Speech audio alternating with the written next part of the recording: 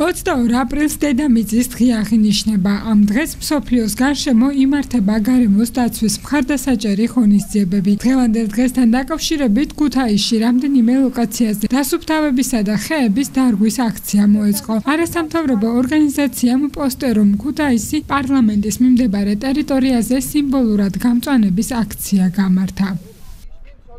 დღესთან დაკავშირებით პოსტერომ ქუთაისმა ჩვენმა არასამთავრობო ორგანიზაციამ გავაკეთეთ ასეთი აქტივობა.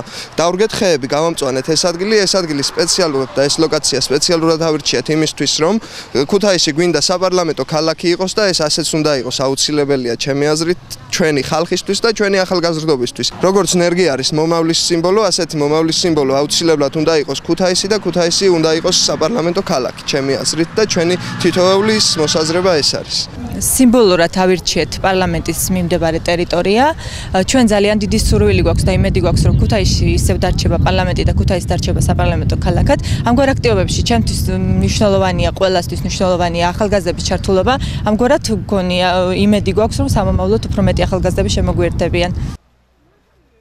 დედამიწის საერთაშორისო დღესთან დაკავშირებით დასუფთავების აქცია მოეწყო რიგდოგის ორგანიზებით. არასამთავრობო ორგანიზაციის წარმომადგენლებმა ბალახვანში 100 საფეხურიანი კიბის მიმდებარე ტერიტორია დაასუფთავეს.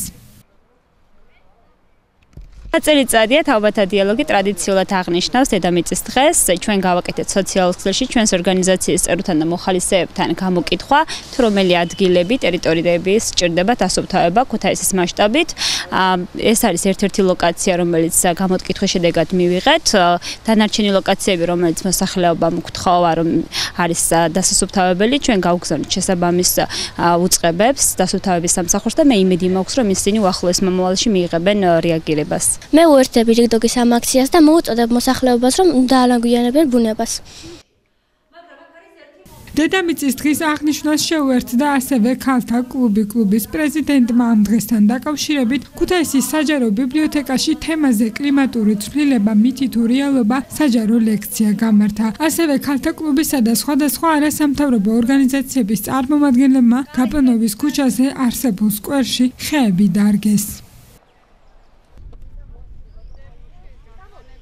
შევეცადე დამენახვებინა საზოგადოებისათვის ის რეალური საფრთხე, რაც არსებობს დღეს, რაც შეიძლება რომ მომავალში იქნეს და თუ რა ღონისძიებები უნდა გატარდეს, თუნდაც აი ამ საფრთხის პრევენციის მიზნით. ძალიან დიდი მადლობა მინდა გადაუხადო ყველა აქ მონაწილე დამსწრე საზოგადოებას.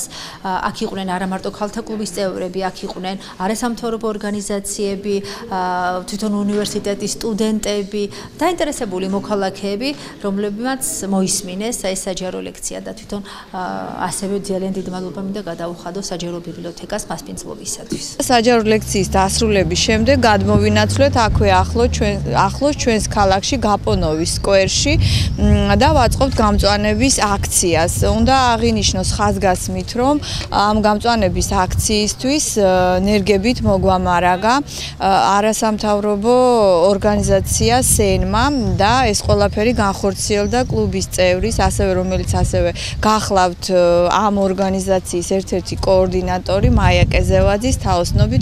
დღეს ქალთა კლუბმა გააკეთა ორგანიზება ღონისძიების, რომელიც შეეხება ცნობიერების ამაღლებას ეკოლოგიის შესახებ, იმ საფრთხების წინაშე, რაც კაცობრიობა დგას საერთოდ და ეკოლოგიურ საფრთხეების წინაშედაც კაცობრიობა დგას და ამასთან ერთად საინფორმაციო შეხვედრასთან ერთად არასამთავრობო ორგანიზაციის წარმომადგენლები გავერთიანდით იმისათვის, რომ გაგველამაზებინა კიდევ ერთხელ ჩვენი ქალაქი და ნარგავები ხეების სახით ჩაგვერგო და გაგველამაზებინა ქუთაისის ეს ულამაზესი ადგილი.